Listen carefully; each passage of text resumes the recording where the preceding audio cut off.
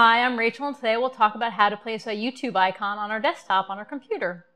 Why we might want to do that is because we really love this video, and every time our friends come over, we have to show them this video. And instead of having to search for it and do all that kind of stuff, we're just going to have it right there on our desktop for one click away. It'll be great. So right now I'm in YouTube, if you see here on the desktop, and we're going to save this video onto our desktop, the Armpit of America slideshow. Pretty pictures, my home state.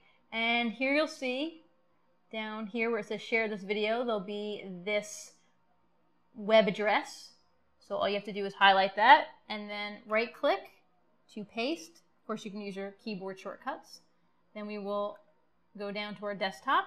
Here's our desktop. We will right click on our desktop and we will go to new. And you'll see the second one down is the shortcut. We will right click and paste. Go down to the bottom, hit next.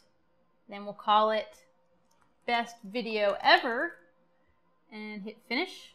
And if you see right here, there's our icon. If I click on it, the video comes right up.